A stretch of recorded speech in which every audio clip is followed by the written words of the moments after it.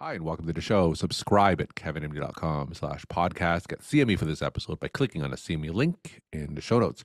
Today, we welcome back Amy Baxter. She's a pediatric emergency physician.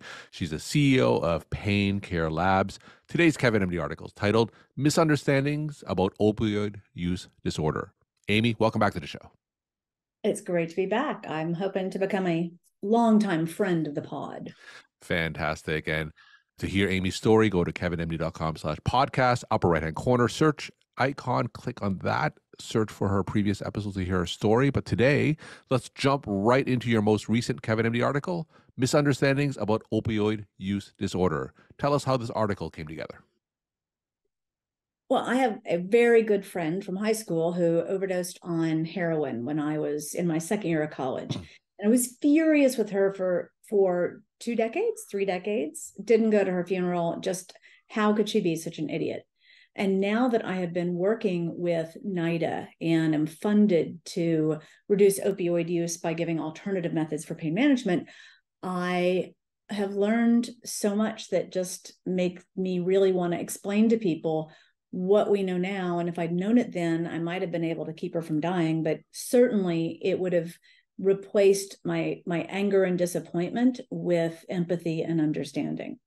All right. So tell us, what have you learned?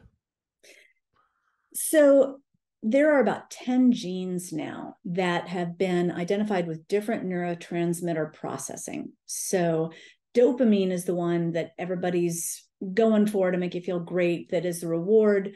It's not really novelty, it's more mastery, it's more feeling empowered. And so most of the substances that people take are modifying the dopamine pathway. Now you've got other pathways, but serotonin, oxytocin, feeling loved, feeling all these things. Well, it turns out that people who are the first time they misuse opioids, there are really distinct differences between people who go on to get opioid use disorder and those who don't. And all this stuff is in the past 5 years or so. So it turns out that there are about 14% of people that will get an amazing reward sensation from opioids that they often haven't from anything else. Their dopamine reward systems are deficient. And so whether it's that the dopamine they're making isn't striking the mu receptors enough, whether it's that they're not receiving the dopamine that's made as well, but they are not getting as much of a buzz from normal activities. And so when they take an opioid, they have never felt that great. They have never felt that warm, loved, happy, etc. So when people take opioids from medicine cabinets or their friends' medicine cabinets, which is about where 60% of opioid use disorder starts, that first reaction really is genetically dependent and it's very predictive. So in my article, I use the ones that had the highest p-values from these two, people who didn't and people who did develop opioid use disorder. And it's really stunning how like 96% of people who develop OUD feel relaxed and fluid in their movements. What? I don't know.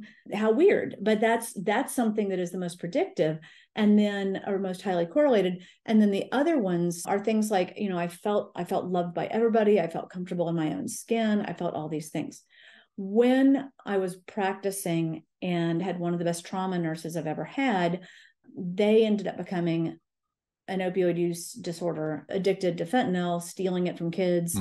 And it started with a gallbladder. And so I asked this person later, how on earth did somebody who was one of the best trauma nurses I worked with, how did this happen?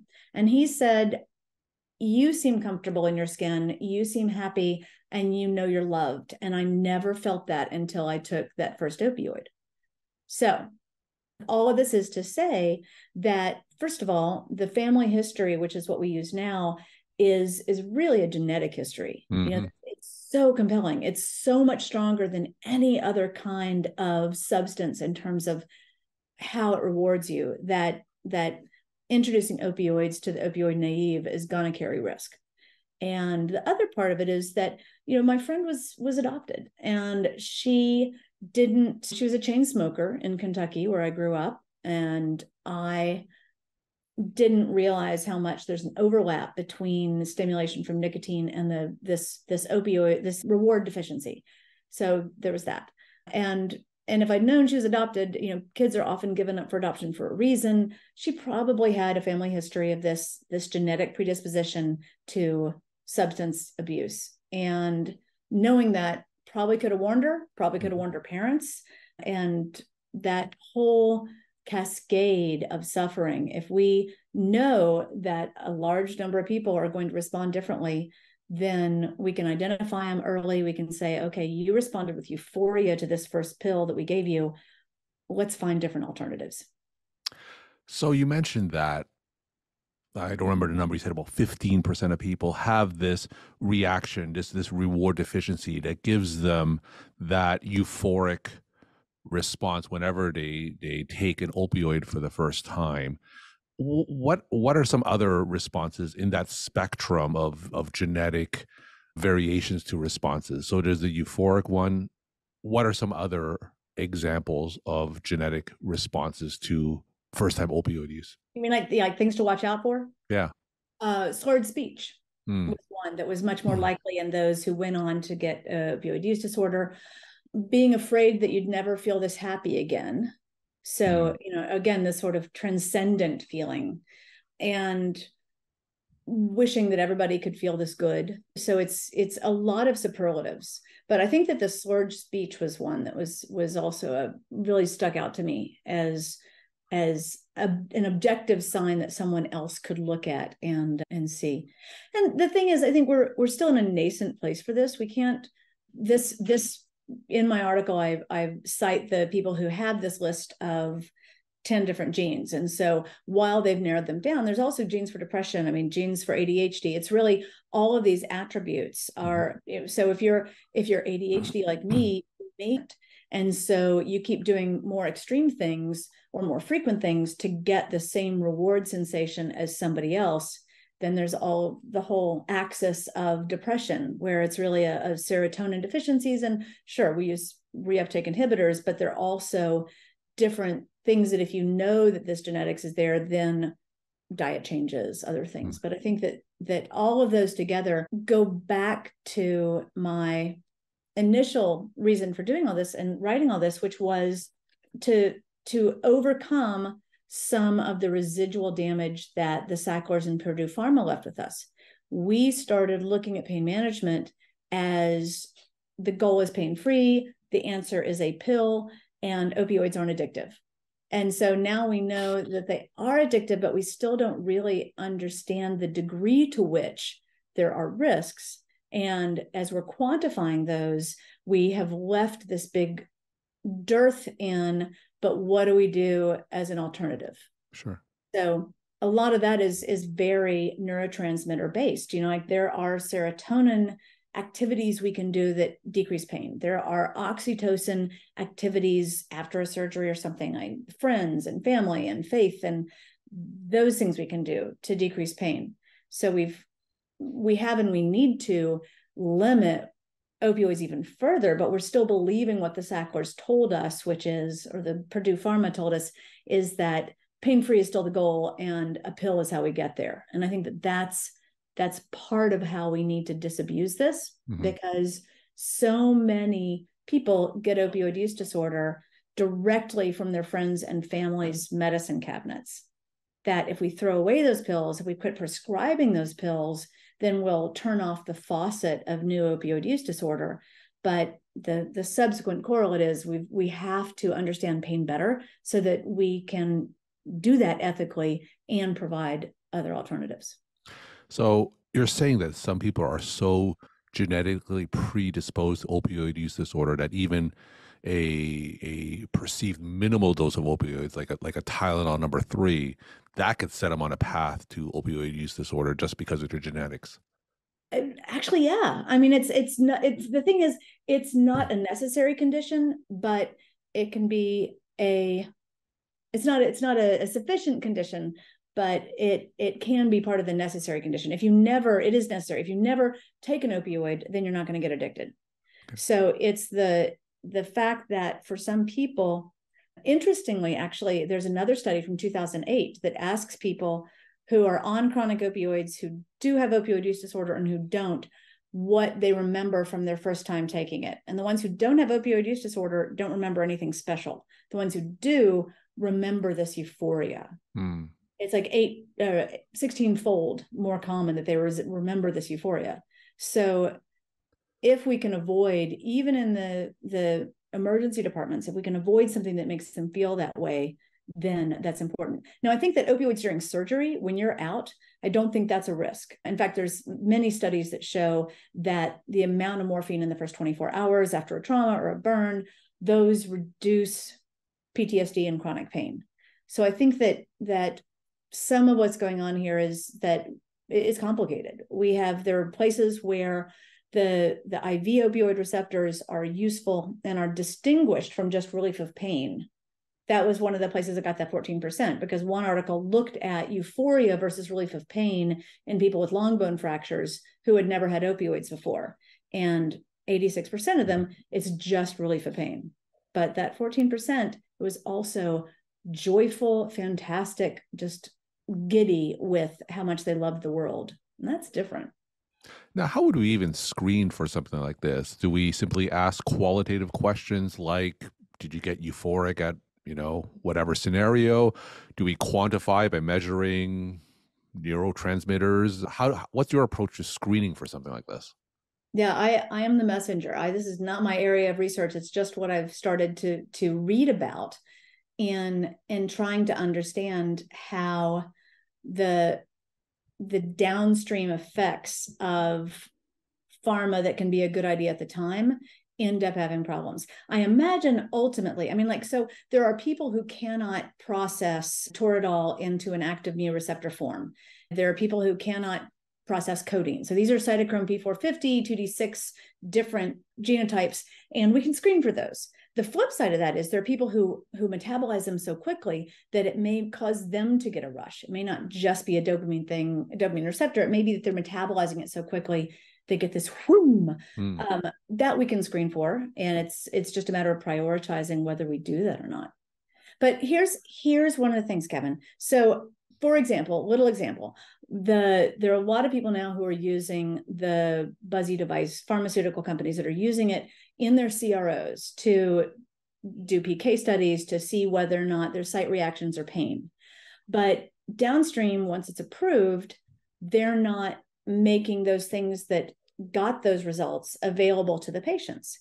And so the FDA and pharma companies have, they approve the safety just within this narrow period of time, but they don't look at what is it long-term that's happening. And I think that the FDA is particularly starting to realize and starting to look at some of these specific items that okay, if we're going to do this, we do need to be testing. It's not just an efficacy downstream. It's also what are the unintended consequences that are not related to what the labeling is. So I think that's incumbent. If you're going to put a medication out there, you need to know what the long-term effects are. I do think we'll be screening in the EDs. I do think there's now, after the TED talk that I did on pain and opioid use, TED, pain, brain hacks, go find it. It's good. But after that, the NIH, one of the things that TED did was they said, hey, you talk about this euphoria.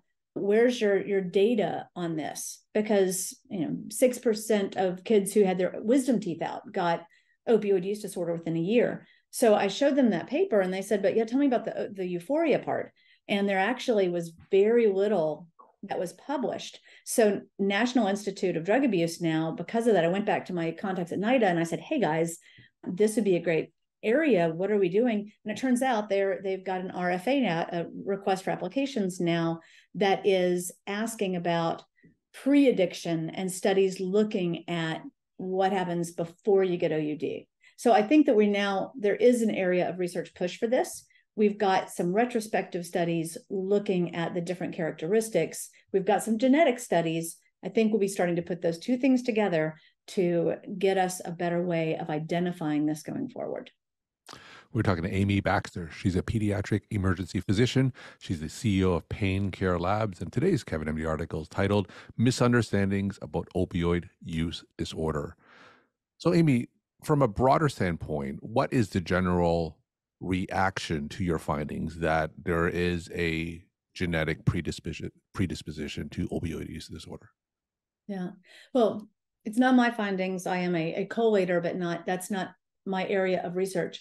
But I think that the general reaction is that people are so used to hoarding a few extra opioid pills in their cabinets because we've built it up as being the good stuff. We've built it up as this is the way for pain.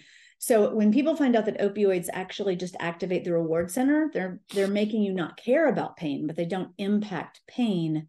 That's a huge surprise to a lot of doctors also.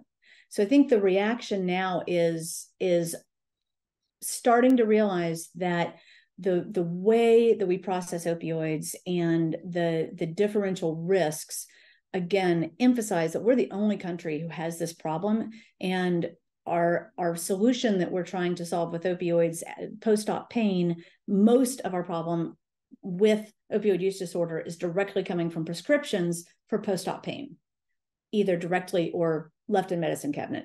So I think what people are realizing is even more, I really do need to throw away these leftovers. The leftovers are making kids feel like these pills are benign and familiar. So when they're laced with fentanyl, which is now 1 in 4 of overdose deaths is from a fentanyl-laced pill, disguised as a Percocet, disguised as a Tylenol number 3, that familiarity is causing part of our opioid crisis and deaths. So I think with all of this together, it's a rising awareness that pain is what we need to address. These pills are the problem, not the solution. And that hopefully people are realizing that the predisposition to becoming hooked on a powerful reward is really out of people's control. The best way we can control it is to not let that exposure happen. And my final question, Amy, tell us some of your take-home messages that you want to leave with the KevinMD audience. All right. Throw away the pills in your medicine cabinet. Use other neurotransmitter-based pain relievers, which would be activities and different physical and fear-reducing and control-increasing options. And go watch the TED Talk with pain hacks for additional ways. Instead of using opioids, use options. Amy, thank you once again for coming back on the show and sharing your time and insight. Thank you for the forum and for making a place where doctors can spout off and be collegial and seen.